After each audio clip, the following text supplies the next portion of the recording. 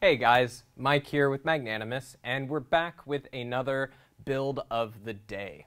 If you didn't tune in yesterday, this is a new series that we're doing every day, Monday through Friday, where we'll be live streaming every afternoon, taking a look at a build and kind of breaking it down, talking about all its bits and pieces, how it all works together, and then building it up together and just giving some feedback as we go. Today is a build that I'm really excited about, and we are going to be live watching the chat. So if you guys have questions or anything, feel free to ask along on whatever viewing platform you're on. We are going live to Twitter, YouTube, Facebook, and Instagram. So if you guys are watching on any of those platforms, feel free to chat along the way, and we will address your questions at the end.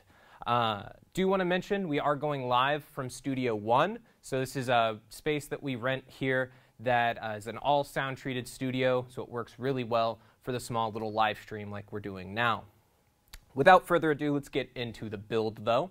And today we're going to be doing a build that if you've watched some of our other videos, you definitely have heard me mention it before, but it's my favorite budget friendly build to do because most of what we're looking at here is accomplished for about under $200 a day. If you had watched the video we did with our friends over at Indie Mogul, it was a big part of that video that we did, and that is the low-budget music video setup. The core of that build is going to be our camera here, which is the Panasonic GH5. The GH5 is an awesome little budget-friendly camera that packs a punch because it's going to be capable of 4K, 60 frames a second. It can also go up to 180 frames a second when you're shooting 1080 if you're wanting to do a bunch of high-speed stuff. And it also can capture 10-bit color space. Color space is one that you'll hear thrown around a lot, 8-bit 420, 422, quad 4, a lot of different stuff there. This is going to be a 10-bit 422 encoding, and what that refers to is the amount of color information that is going to be captured in the recording. I like to always attribute it to the difference between like a school bus yellow and a canary yellow, and really being able to dial in the shading and the differences and the nuance of color. So today we're going to be taking advantage of that 10-bit recording, and because we're doing a music video, we are going to do a little bit of high speed, but I find a good balance is necessary for music videos. So in this case, we're going to do a 1080 60p recording. That's going to give us approximately a 2 times slow motion if we want to slow things down. It's actually like a 2.2, 2.3 times, but for all intents and purposes, it's a 2 times slow motion. So we're going to record in that 60, but it gives our editor the option, if we don't want to slow things down, it can play back normal speed. If we need to slow things down, we can, because we have that 60p to pull from. And I find it helps with data rates a lot, especially because we just have one 64 gig card right now. And so if we're running 4K 60 or 180, it's going to eat up data space a lot. So the 60 is going to give us a good balance where we're still getting frames to pull from for slow motion, but we're not slamming us hard with data rates. The other thing it's going to help is with low light performance, because the GH5 is a little better than the GH4, but still struggles for anything past 3200 ISO. You're just going to get too much noise for it to be usable. So shooting at 60p to carry that standard 180-degree shutter angle will be at 1/120th of a second, and we're not going to have to go so high on our shutter to where we're not capturing a lot of ambient light. To pair with that, we're going to go with the Leica DG Vario 12 to 60 millimeter. This is a great native micro four thirds lens that'll pair well with the Panasonic GH5, and it features optical stabilization and a fast 2.8 aperture while you're wide. One of the downsides anytime you're going to get into a wide zoom range in a small micro four thirds lens is a variable aperture. It's kind of unavoidable unless you're going to pack a ton of glass into this small little lens. So to keep it lightweight, it does change its aperture as you go. So it goes to an f4 at the 60 range, because you'll notice that our lens does telescope out quite a bit. It's really not going to hinder our purposes today because we're actually going to put this on a gimbal setup. And so for that, we're actually going to park our lens at the widest focal length, and we're not going to zoom. And so we're just going to utilize that nice fast 2.8 aperture, which will also help us with that low light performance. It's going to find a good balance there. Then, as we said, we're going to go ahead and pair that with the Ronin-S gimbal here. Now, I purposely started with this broken down so you guys could see me build it up for those of you who haven't worked with this system before. But one of the big points you'll notice is the small little focus wheel right here on the side. And that's kind of a critical part of the build that we're doing today because we're going to route our focus control through the Ronin-S into our GH5 to the 12-60 so that we can pull that focus from this focus wheel right here. And that's really capable because we're using a native Lumix lens that's going to communicate well through that micro four thirds mount to create just kind of a all-in-one camera ecosystem that's going to keep everything really compact and simple to work with. Setting it up, it'll be a breeze, and we'll go over that after we get everything all built up. Then to pair with that, we're going to go back to another Teradek system. This is a really awesome piece that we just got in. You guys may have seen me talking about it on Instagram before. This is the Teradek Bolt Ace Director Bundle. And that is a two-part system here, which is a small, lightweight transmitter that takes a HDMI input and can be powered off of this small bracket right here, off of lightweight batteries, either LPE6 or Sony NP style batteries, and transmits up to 500 feet away to this lightweight handheld monitor here. You'll notice the antennas in the top, and that's because the Teradek transmitter is actually built directly into this monitor. And so we don't need to mount extra bits or pieces or anything. We're just going to use this piece right here. It's going to receive everything there.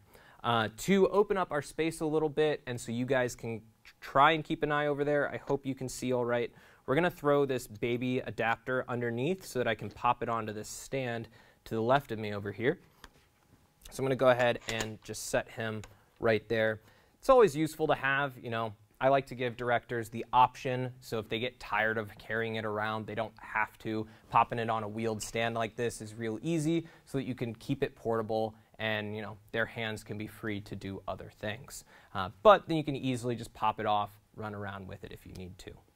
Do keep in mind the Teradek systems require line of sight, so you're not going to be able to run this through a doorway or something like that. It's not going to go through walls. You're going to need to stay within sight of each other, but you can get up to 500 feet away, so it does give you some freedom in that sense. Yeah, I think that's it for overview of all of our bits and pieces. So let's talk why we're doing all of this. Mostly just because the Ronin-S pairs so well with the GH5. It has a lot of really cool features we'll talk about after we build everything up, but we're going to talk about smooth lock operation and what that means, how to balance the system, and then infinite roll, which is a really requested one specifically for music videos. So yeah, let's go ahead and start building this guy up. To start, why don't we go ahead and get the Ronin-S put together. For those of you who may have worked with gimbal systems in the past, this probably is going to be a bit of a refresher, but for those of you who haven't, I'm going to go real slow and kind of walk through my process for balancing these and why I do everything. Like I mentioned before, if you guys have questions at all during this whole process, comment below and we'll have a section at the end where we'll address all of those, and so I can go back and kind of talk about why I did a particular thing or how to approach it differently if you are having trouble with it in one of your builds or something like that. So the Ronin-S is awesome because it has this little tri-stand here. I went ahead and attached it without talking about it, but yeah, it gives you the small stand right here that everything's going to build out on, instead of a traditional gimbal system that would have a secondary stand that you have to mount to. Keeps things smaller, lighter weight. You know, if you're a single person and don't have a bunch of extra hands, all of this could fit in one backpack and you won't need all these extra pieces to make it work. It can all just fit right here. we'll go ahead and attach our gimbal assembly, which is done with a small silver release right here. So we're just going to slide that back and go ahead and pop him on and tighten him down.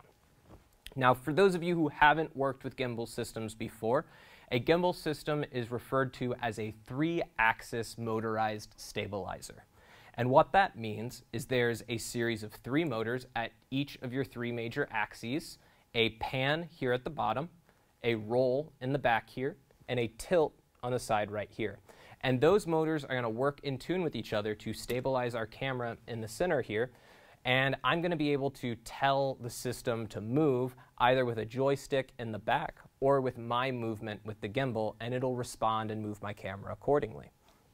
And so in order for it to do that, we're going to have to do what's called balance. And that's done because these motors are optimized for a particular payload, and that payload needs to be as centralized in its balance as possible so that the motors have to work as little as they can. We won't power this system on at all until we finish the entire build and our entire balancing process. That way, we know that it's all good to go and our motors aren't going to get stressed. If you fail to balance properly, it can result in poor performance by the gimbal because it's going to be, shaky, or it may be drifting in a particular axis, or it can potentially damage the unit, which of course we don't want because we want to keep our Ronin-S here nice and healthy, so it's good for everyone who needs to rent it. So let's go ahead and get our camera set up, and we'll attach it up to our gimbal and start our balancing process. Just going to set this guy to the side here. To start your camera and getting it ready, there's a couple things that you want to do first. And it's what I call getting your camera shoot ready. And what I mean by shoot ready is you have a battery in your camera, you have a card in your camera, and your lens is attached with its lens cap off. Because any little bit of weight on this system is going to affect the balance. You may not think an individual SD card means a whole lot in terms of the weight of the system, but a few ounces goes a long way to skew our balance, and even just a lens cap on the end could cause an issue with our balance. So we're going to go ahead and attach our lens here.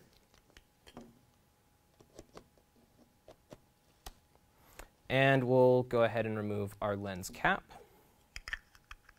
Now, we are shooting in the studio today, and we have some bright sources to keep me lit for you guys. So I am going to go ahead and run our lens hood to help control flare coming in from those, because I don't want excess light hitting my lens, which is easy to do. You just have to make sure that you prepare properly and balance with that hood on the front, because it's going to add weight to the distribution of everything. Now we have to attach our plate to this, and it requires an important step where we define the center of balance for our camera, because we're going to need to put our camera on the mounting plate, but if we don't mount our camera properly and we have too much of the mounting plate sticking off in the back, I'm going to need to adjust my camera's position. I may not be able to push it back far enough, so we want to find that center point. Anytime I'm talking about balancing the axes, think of each axis as a teeter-totter, right? So if I have my teeter-totter here, as I add weight to one side, it's going to cause it to tip, and as I add weight to the other side, it's going to cause it to tip in the other direction. So what we're looking for is a nice centralized balance where nothing's moving at all. In an ideal world where this gimbal existed in a vacuum and there was no air or anything like that, a perfect balance could be put in any position and our camera wouldn't move at all. We don't live in a perfect world, we're not in a vacuum, but we're going to strive to get as close to that as we can so we get the best performance out of our gimbal. To do that, we're going to need to find the central point of our weight for our system here. For DSLRs and mirrorless cameras, you can almost always just assume your center of balance is going to be right below your lens mount here, which is right where the lens connects to the camera. And I've found that just across almost every pairing of lens and body that I've done, that's where it lands for those cameras. If you have a heavier lens, it may shift it a little bit, but really we're looking for half of our mounting plate to be split on either side of that central. The GH5 is unique in that it's a very short camera, So as a result, we are going to need to use this small riser block. It's about 1/4 to 1/2 inch tall, and it's just going to lift our camera up a little bit to allow us to get a proper balance. So we're going to start by going ahead and attaching that guy, which is just taking one mounting screw and running it through the channel here.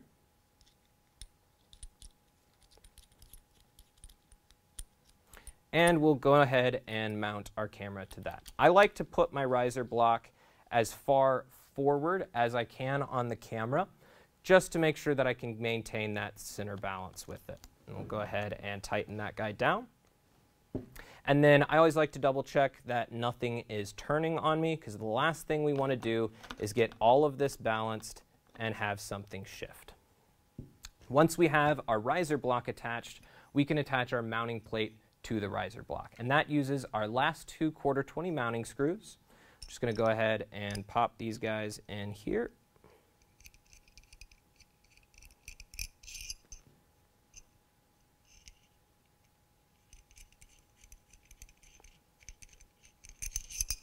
And we can go ahead and attach that guy on. There is a small arrow that you'll see that will indicate the front, and so we'll go ahead and align that up accordingly. Now what I like to do is just lightly attach my mounting screws so that my plate can still slide. That way I can find what's going to be the best position. In this case, I'm going to go ahead and just do all the way forward. It's going to be the best place for us, and we can go ahead and tighten this guy down.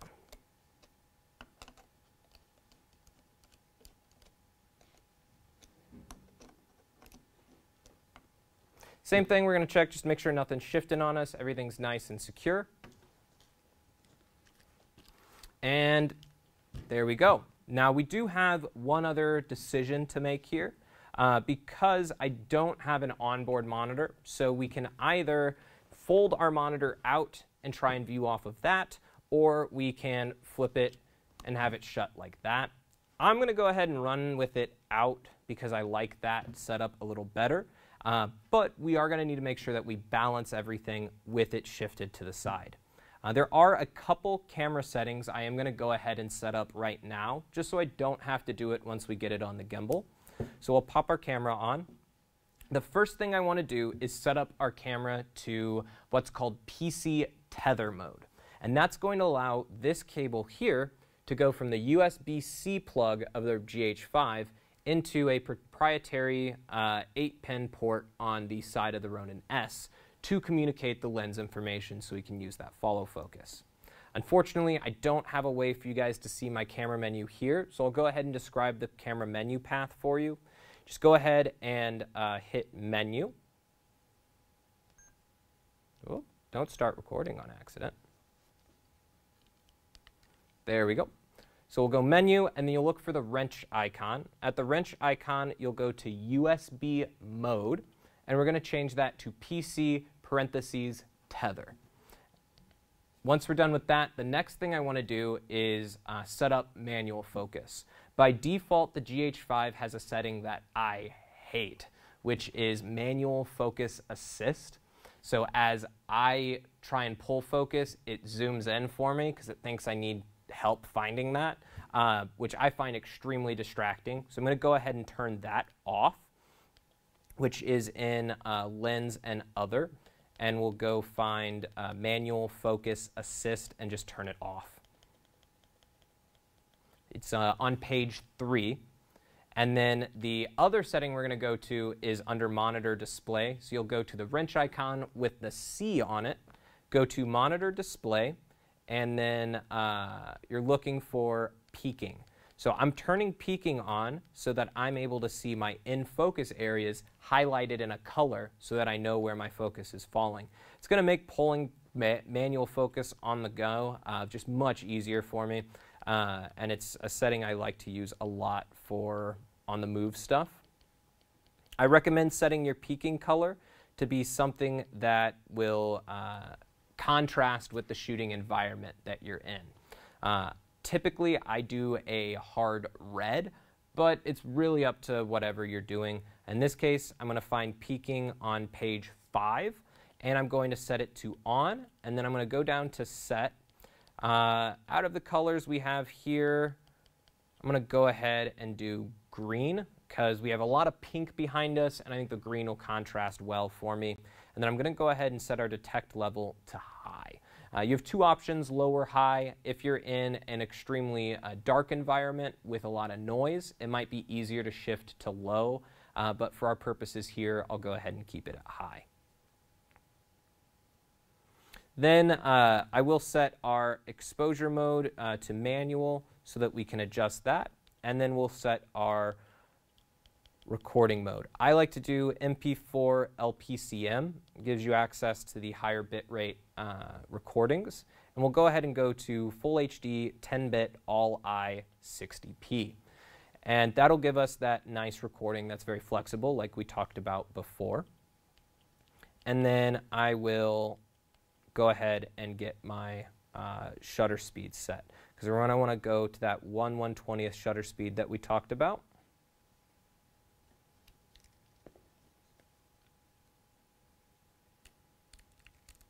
Go ahead and open up.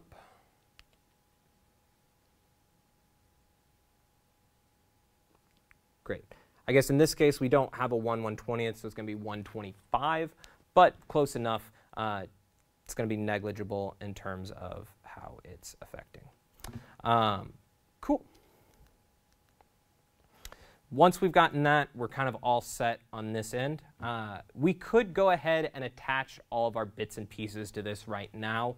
I don't like to do that though, because I've found that it can make mounting to the gimbal assembly itself challenging, especially if you have a bunch of cables hanging off, things like that. So I prefer to mount camera, do a very basic build or balance, then we'll start adding stuff to it and we'll fine tune our balance as we go. So let's go ahead and start with that. Now, we're going to walk through what I refer to as the most non-destructive balancing process. And what I mean by that is you have to redo your work the least. I'm always the guy looking to streamline the process. You know, how can I do it in the fewest amount of steps and the fastest way possible? So I don't want to have to go back and readjust a motor, 2 or 3 different times if I've already adjusted it and think it's good. So I'm not going to start with my pan because the pan is immediately affected by every other axis. So we're actually going to do that last. We're going to start with our front to back balance here. And then we'll go to our vertical balance. Then we'll do our roll. And then we'll do our pan. And with that, we'll work in the fastest way possible and we'll redo our work the least. So I'm going to go ahead and attach our camera to here. You're going to hear, oh, well, it looks like our platform's a little bit too far in, so we're going to have to move that over. There's just a small adjustment knob right here. I'm just going to slide him out. All right, you'll hear that snap as it mounts in. That's a safety lock, so it's going to prevent our camera from going too far in either direction, which is great so that as we're working with our camera, we don't accidentally let go and our camera go flying off our gimbal system. Just something to help you out along the way. Now, we're going to isolate each of these axes and work one at a time. So you'll notice just right out the gate, it's pulling really heavy to the right. We could go ahead and adjust that if we needed to, but for my purposes, I'm just going to put my hand here and I'm just going to hold it in place here. And we're going to start with our front to back. So what I'm looking for, and I'll turn this so you guys can see, is I'm watching which direction my camera is going to tilt. Right? So we have our teeter-totter, and I'm identifying where the weight is at so that I can centralize it. So if I let go here, you'll notice we're tilting back a little bit. So I'm going to slide my camera forward, and I'm going to do that until I notice that my camera is beginning to tip forward. That does what I call define a range, right? So we now know the furthest point we need to go on one side and the furthest point we need to go on the other, and all we need to do is work within that range to slowly refine those values until we find that nice middle ground. So I'll go ahead and do that real quick for you guys.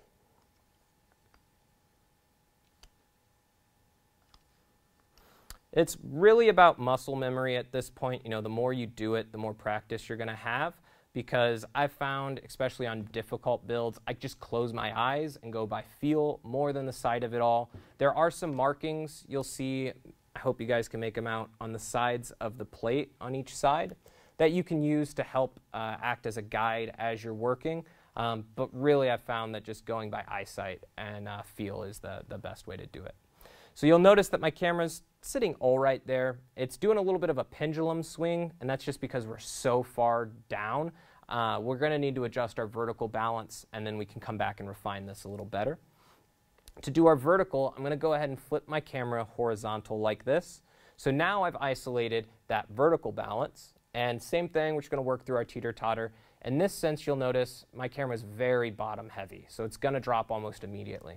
So I'm going to loosen this thumb knob here, and I'm just going to slide my camera up. A little advice here, I've found that the channel that this armature sits in can shift up and down a little bit, and so if all the weight's pulling it down, it can be hard to slide forward and back. So what I like to do is just do a slight lift up. I hope you can make that out if we can zoom in on it. You can see I just lift up slightly there, and that's going to help it slide much easier to make just my life balancing much easier. The GH5 here is short enough that we're going to have to slide it pretty far up to get our balance. So I'm just going to go ahead and go all the way up. And you'll see we now know, okay, it's a little too far. We're falling up there. And I'm just going to back him up just a little bit to what feels about right. Maybe he's still a little bottom heavy, but that right there is what we're looking for. I don't even have the thumb screw secured. It's just staying in place right there because the balance is really good. So I'm going to go ahead and lock this guy down. If we turn back down, though, you'll notice it's a little back heavy on my front to back. So I'm going to go ahead and adjust that right now.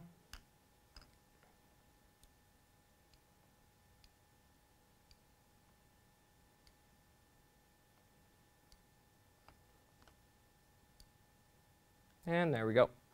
And so you can see now that my camera not only stays in position there, but as I tilt up, it stays in position there. And that's really what we're looking for, so we know our tilt motor is all balanced properly. So now let's move to our roll.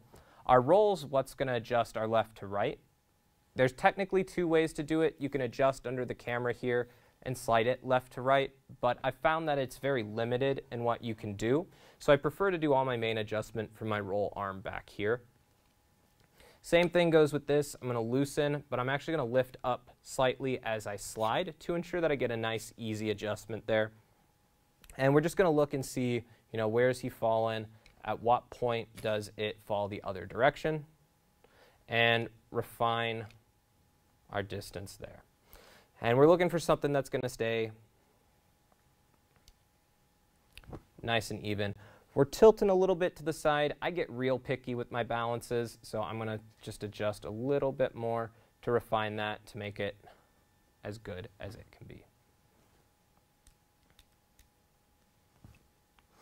One of the things we're going to do at this point, that's why I have my tape sitting here, is you'll notice, if we look, we have a pretty good balance right now, but as I zoom my lens, it's going to telescope out, right? And my weight's changed, which causes my balance to change. We can adjust as we're shooting if we need to. We can turn the system off, change our focal length, and then rebalance if we need to. But I'm really not interested in that. I want to utilize our nice wide open 2.8. So what I'm going to do is just tear off a small piece of tape here, and I'm going to tape my zoom ring so that it doesn't move. That's going to lock it in place, and now no matter how much I try and move it, it's going to stay at a 12 millimeter, which is going to lock us in place. You'll notice it's actually changed my balance just a little bit. Could be the weight of the tape, could be that the hadn't been quite zoomed out wide enough, so we'll just refine that just a little bit here.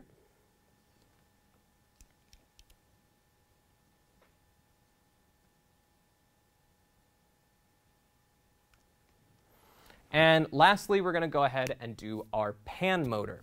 Now, this is the motor I most commonly see people mess up, to be honest.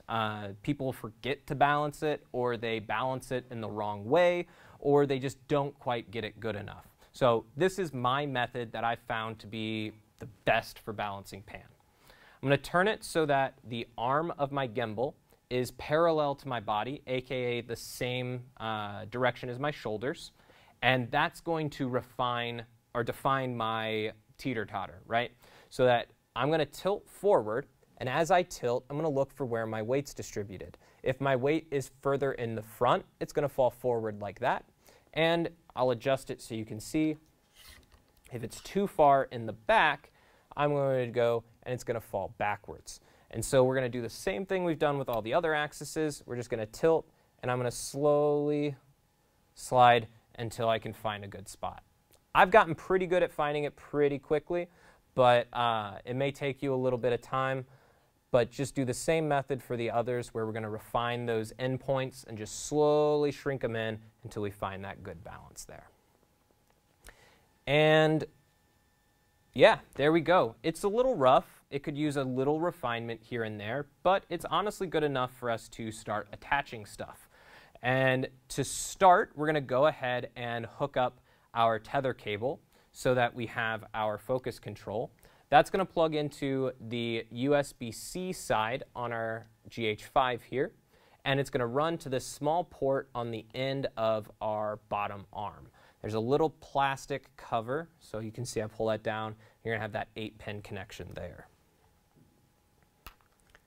Another really important point when you're working with gimbal systems is cable management, because if I just leave this cable hanging loose like that, it could catch on something as I'm operating, and if it catches, it's going to pull. That could damage either of the ports, or damage the cable, or just cut out in the middle of an important take or something like that. So I recommend twist ties or tape to help secure cabling to ensure that it's not moving around or anything like that.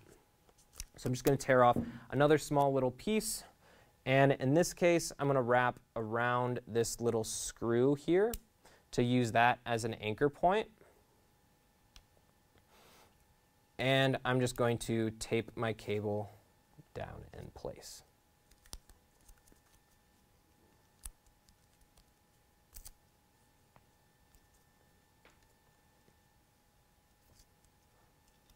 Like so. And that's going to help just keep things nice and clean. You'll notice we're already affecting our balance. Even just one small little cable is going to affect it. So that's the other reason we tie it down. If the cable's hanging loose and it's a longer cable, just the positioning of the cable as it moves can change your balance as well. Lastly, we're going to have to attach our Teradek transmitter so that we can get signal over here.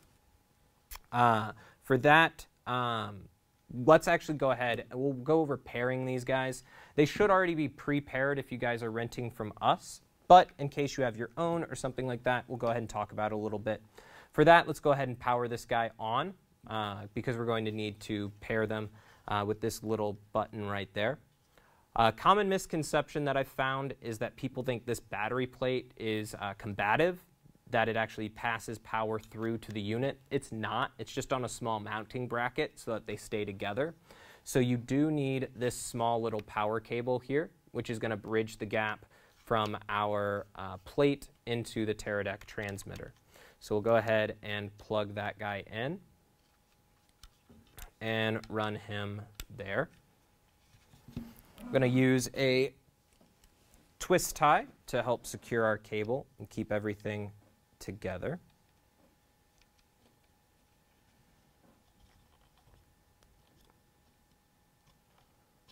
I didn't plan my twist ties matching my tape, but I guess we have a blue theme on our camera build today. And from there, we're going to go ahead and attach our LPE6 battery, which will just pop in right there. You'll notice my lights come on, showing that we're on. And then on our monitor here, we're just going to pop a battery in the back, and our power switch is right on top. I've already paired these guys, and I won't go through the pairing process again because during our tests, we realized that the radio signal of the transmitter can interfere with your lav kits, so be mindful on set when you're doing that. But for the sake of pairing, we're going to come over to our input, make sure that we're set to wireless, and then we're going to go down to the wireless here and make sure wireless enable is selected, and then you'd go to pair here. We're already paired, so we would hit use a paper clip, and you would hit the small little pairing icon there and hit pair here. Both would then find each other, and you'd be good to go. And you'll get a screen like this once they're paired. Can swap over so you can see our monitor there. Now we got to attach this guy. For that, I have this small ball mount here, which is going to allow us to mount our transmitter. But I'm going to rotate my transmitter so that the ball mount is a 90-degree.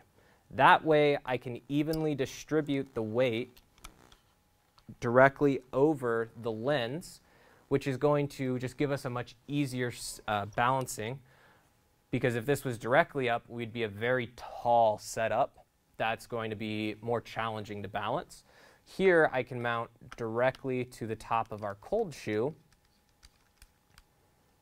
and now my weight is distributed over my lens. It'll be a little bit easier for us to balance. We are a little top heavy, so we're going to move a little bit here, but we're okay. We're going to take our HDMI cable here.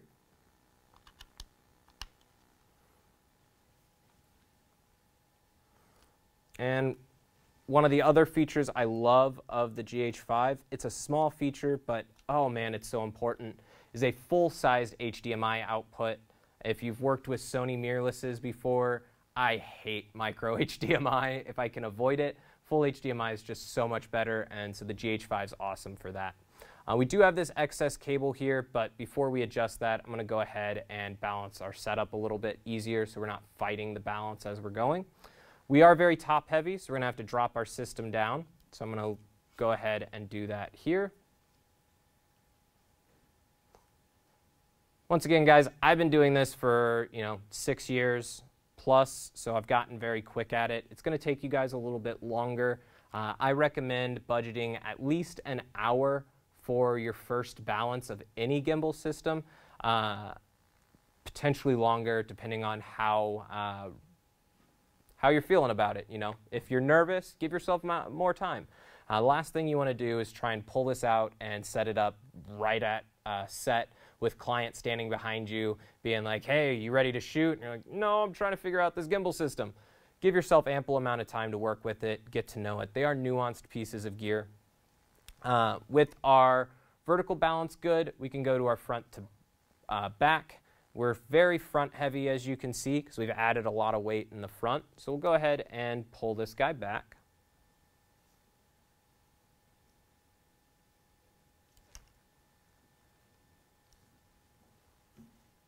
There we are. And now I'm going to take an opportunity to, well, let's go ahead and just roll here. There we go. Now we're going to go ahead and take the opportunity to cable this HDMI cable a little bit better. Yay, we did. Plug and go. There you go. Already got signal up on the monitor. But we're going to go ahead and take that off for a second. And in this case, I'm going to use the twist tie on the other cable, and I'm just going to tie these cables together. That way they both stay a little bit cleaner.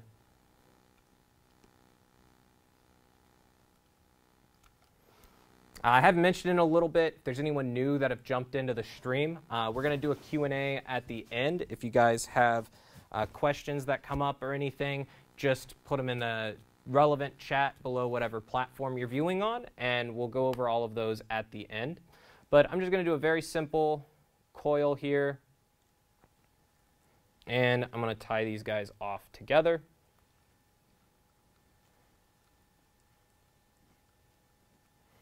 And go ahead and run this guy down.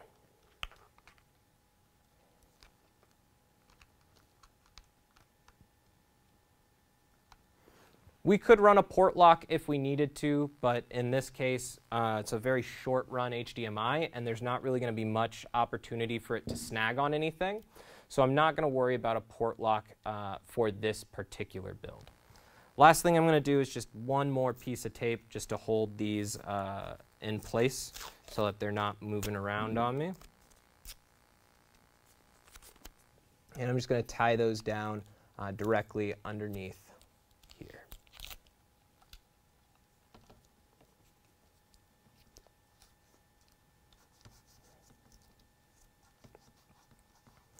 All right, and last thing we need to do is just a fine-tune balance, which is really just doing one more once-over on all of our axes to make sure that nothing has shifted during our prep and setup on it all.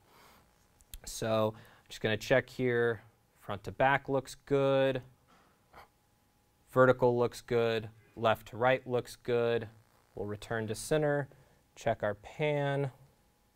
Pan's still a little off. Let's go ahead and pull that guy back.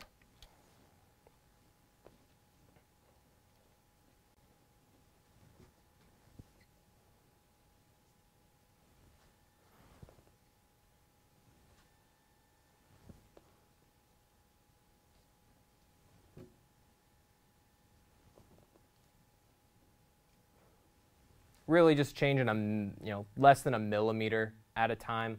But yeah, that's good to me. So we can lock that guy down. And I would say at this point, we are ready to finally turn our gimbal system on.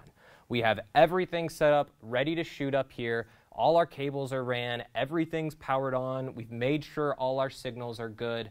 Can't stress enough how important it is to check those things before turning the system on. One setup that we've done a few different times is running a Red into a Movi Pro, and there's a way to route camera control, but there's a setting you have to set first, and it's turned off by default. And I can't tell you how many times I've gotten that camera fully kitted out on the gimbal system, forgotten to change that setting, and I have to pull the whole thing down to reset it up because I have to pull things off to attach the monitor and just settings and all that. So do yourself a favor, make sure that all your signals are going through properly first so that you can troubleshoot, make changes, do those sorts of things before your gimbal system's on. And yeah, so we're ready to go ahead and turn it off, or turn it on. Our battery is turned off currently, so we'll need to wake that up because it's in sleep mode. So I'm just going to triple tap the button down here, and you'll see 4 green lights turn on at the bottom. And then our power switch is just on the right side here. I'm just going to hold that down, and you're going to hear a ding as it turns on.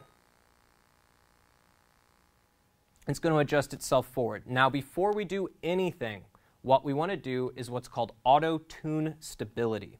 And what that does is tell the computer to test our motors and find the ideal stiffness settings for those motors with this particular balance. To do that, we're going to have to download a phone app. It's called the Ronin app. It should have an orange circle around the Ronin name. And we'll connect with our Bluetooth to this particular Ronin-S. You'll see it immediately popped up there, DGS Ronin 360039. We'll go ahead and connect to that guy. This will give us fine-tune adjustment over all of our gimbal parameters and settings, as well as a readout for battery life and other things like that. 6-hour battery life on this, so you really aren't going to have to switch batteries a lot, but it's important to monitor because if you're doing a long 10-hour shoot, you probably are going to have to shift batteries at some point. So in the app, we're going to go to Motor Parameters, and then right at the bottom is going to be a big blue auto-tune button. I'm going to go ahead and hit that, and it's going to pop up just making sure that you're ready to start the auto-tune because you don't want to accidentally auto-tune. And I'm going to hit OK. During this process, you'll notice it's stressing each of my motors. We don't want to touch anything. Leave it on a flat, stable surface so it can define those values. If you interrupt the auto-tune, it can cause a particular value to either be extremely high or extremely low, because what the computer's doing is going to start at a 0 basically and stress it up until it hits the max, and then within that it's going to find whatever the best setting was.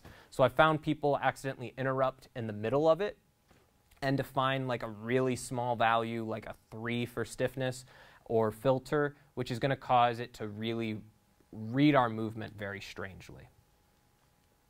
Once our auto-tune is finished, we can look and see our stiffness values, and I then like to go over to Balance Test, which is back at your main page. What that's going to do is test our balance and tell us how good we did. We're going to hold the gimbal slightly at a slant, and we're going to hit Begin Test, and it's going to move the gimbal system around, and it's going to give us a rating on each axis so that we know how good of a job we did. and we're looking for an excellent on every axis.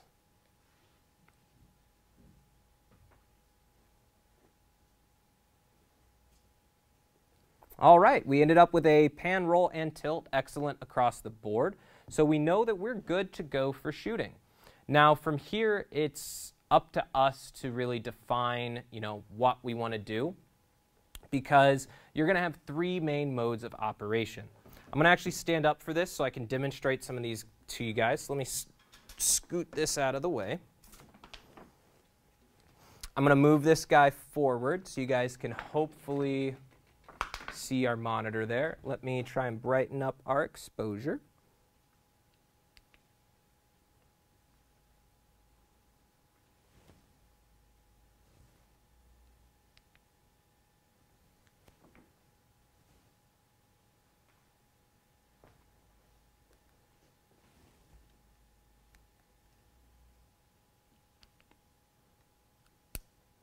Camera fell asleep. We're just going to wake him back up here.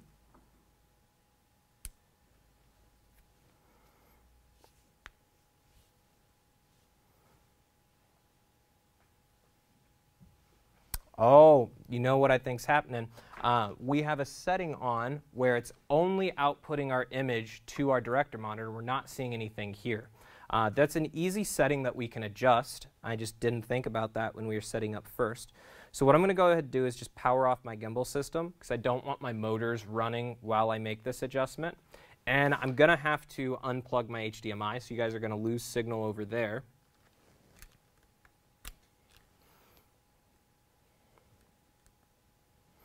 And I'm going to go back to our monitor display settings, which is under the C wrench.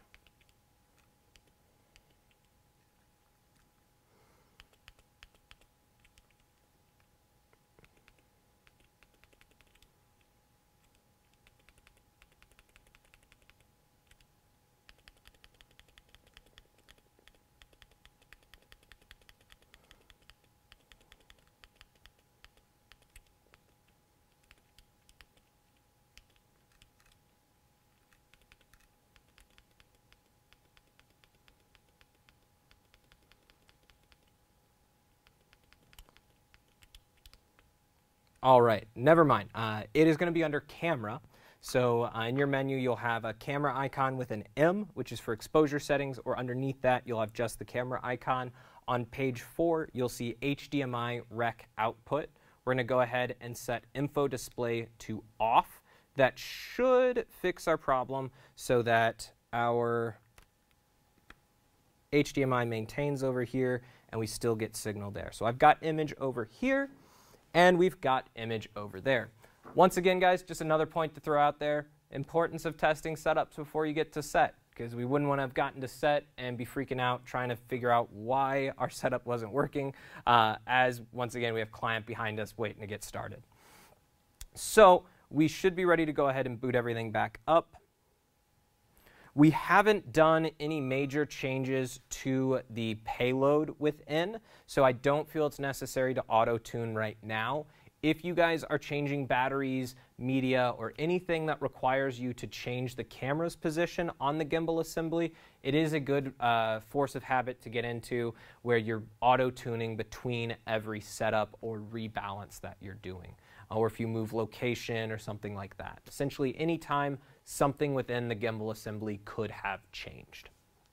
So looking at this, I'll show you guys, as I pick this up, it's going to follow my movements. So I can turn, and my camera's going to turn. And I'm basically leading my movement to tell the camera what I would like to do. I can tilt, and my camera will tilt.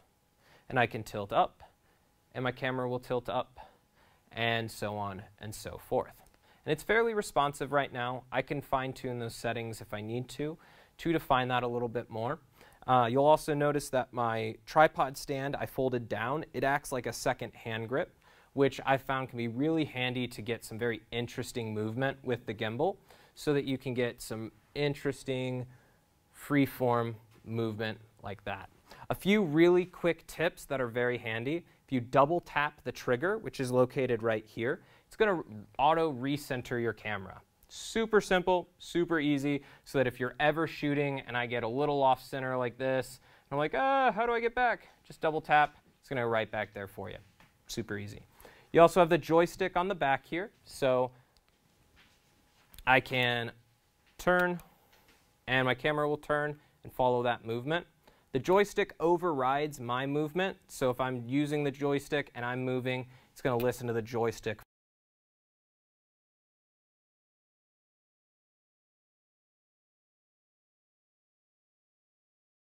Between those.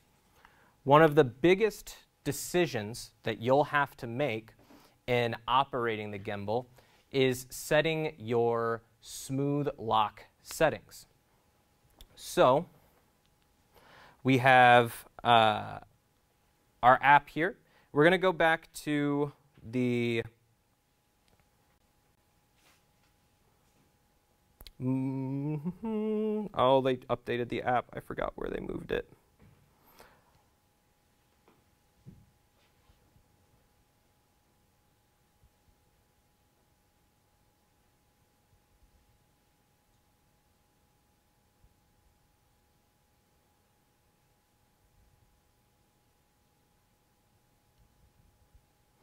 To our user profile, where we can define each of our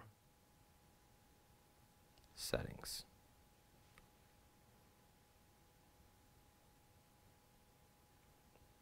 All right, so once we're in our user profile, you'll have an option to adjust pan, tilt, follow.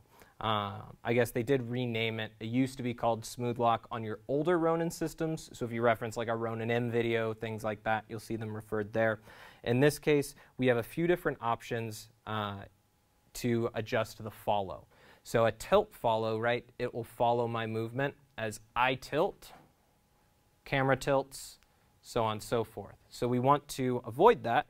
We're going to go ahead and change to pan follow only. So with that now, I can pan and it'll pan with me, but as I tilt, it doesn't move. And that allows you to maintain a consistent horizon level, right? So what your camera sees as the horizon will stay consistent. And I really adjust between those two modes depending on what I'm shooting. For a more free-form, B-roll movement type piece, I'm probably going to keep my tilt follow on so that it reads my movement. If I'm doing a critical tracking shot or really anything where I don't want camera to move all of a sudden, I'll keep it in the tilt follow off and pan follow only. Another handy trick with the trigger here, you can hold the trigger down and it's going to negate all of your motors immediately and it's going to hold camera position. So if I'm doing a critical take, I can hold that down and now as I turn, as I tilt, as I roll, nothing changes. And I can maintain all of that. There are 3 user modes that you can use, and I will turn myself over here so you can see. The green light corresponds to which mode we're in, and you can define each of those independently. So we're right now, tilt follows turned off for 1. If I go to 2 though, we'll see what user settings I have in 2. I'm not sure what that one's set to. It actually seems like tilt follow is already turned off for that. So we could turn tilt follow on for 1, switch to 2 when we want it off, and back very quickly.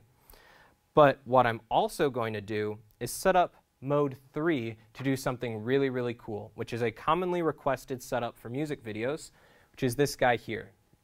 It's called 3D Roll 360. And so I'll try and get close so you guys can see. But I'm going to hit this icon here and just change it to 3D Roll 360 there. And you'll notice my camera's moved up, which seems a little strange. But that's because it's ready to operate in what's called flashlight mode. So I'm going to tilt down, recenter there, so that I'm holding it with my arm here. I like to use the handle down here to brace against my forearm because it's a lot of weight at the end of my arm there, and it's going to strain your arm over time. You could clamp it to a stand or something like that if you needed to. And finally, we're going to use our joystick here to do a 360 roll. You've seen shots like this in Inception, big budget music videos, things like that, but now you can accomplish them very easy with this budget solution here.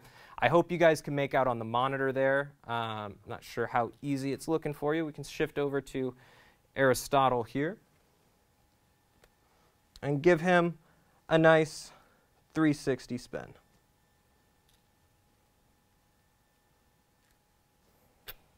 And then if I want to adjust back, I just change my mode to 1, and now it's back to a tilt follow, and I now have all of my movement of my gimbal once again.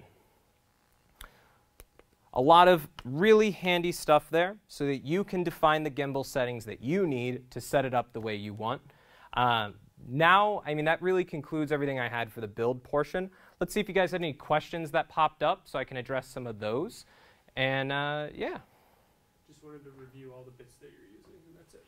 Sure. Let's go over, once again, what we're using. I'll move this over so you guys can get a good look at it.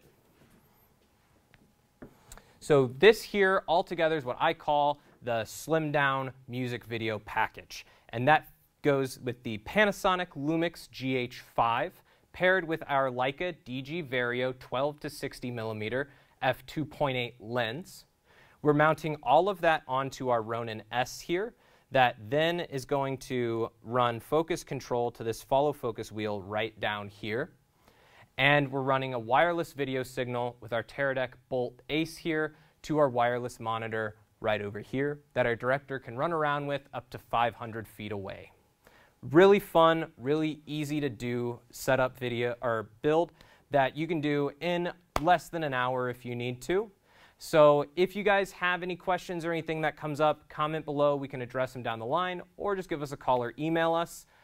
As always, guys, if you're looking to stream yourselves, we rent that equipment and can help with the setup. Visit perfectcircle.pro, and we can pair you up not only with gear, but with an operator as well to conduct the stream for you to make sure that it all goes smooth and the way you need it to. If you guys have anything that you want to see down the line, whether it be tomorrow, next week, or whenever, comment down below and we'll do the builds that you guys want to take a look at or highlight a particular piece of gear that you're interested in. If you guys have any questions or anything, just give us a call or visit magrents.com, and I'll plan to see you guys tomorrow.